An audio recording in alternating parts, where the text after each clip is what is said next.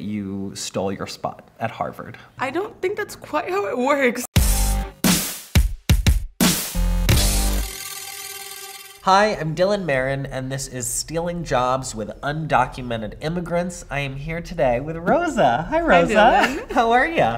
I'm hanging in there. How are you? Yes, I'm good. So, Rosa, not to brag, you're a student at Harvard.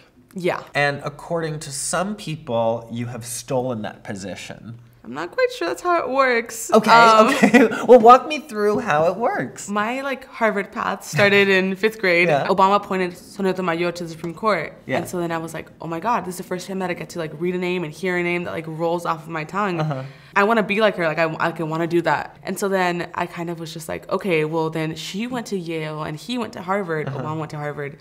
They're both Ivy League schools, but which one do I want to go to? And then my teacher had decked out the classroom in Harvard stuff because she loved Harvard. Yeah. And so I was like, well, I guess I'm gonna go to Harvard. My political nerdiness continued into middle school, where I started reading Supreme Court opinions. Just for the record, I need you to know I was reading People magazine, and my challenge was doing the People magazine crossword puzzle.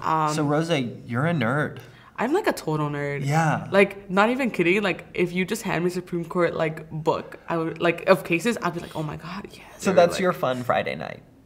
Pretty much. So Rosa, what do you say to people who say that you stole your spot at Harvard? Harvard gets I want to say 30,000 applications a year.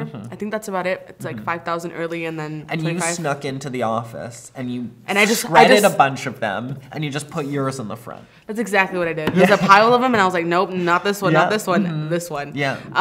Yes, Harvard gets all these applications. Yeah. And about 80% of them will have the scores and the grades to get in. And so I think that if Harvard hadn't wanted to accept me, if they had wanted to accept someone else, then they would have. Yeah. They decided that I had a value in their class. And so I don't think I stole it. I don't think I stole anyone's spot. I think that spot was mine to begin with.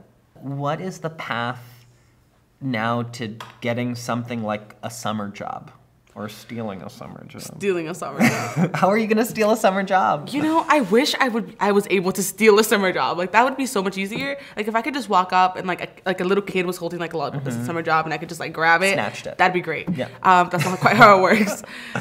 So because I'm undocumented, without DACA, I can't work in this country. And a lot of internships, especially in Boston, there's a law against unpaid internships.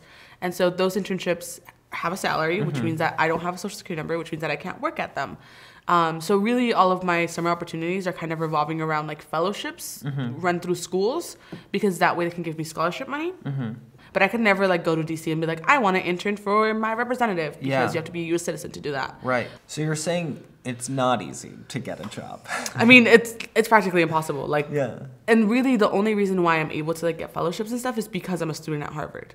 Okay, so for anyone who doesn't know, what is DACA? So DACA is Deferred Action for Childhood Arrivals. It is pretty much this policy that Obama put in place in 2012 that says that if you have been here continuously from 2008 and just have been here and you arrived here before you were 16 and you were under 31 years old by the time it was announced in 2012, then you would be able to pretty much get a permit to be in the country. Right. So it's pretty much deferring deportation. Yeah. And then with that, you could also be able to work. So you wouldn't get any benefits.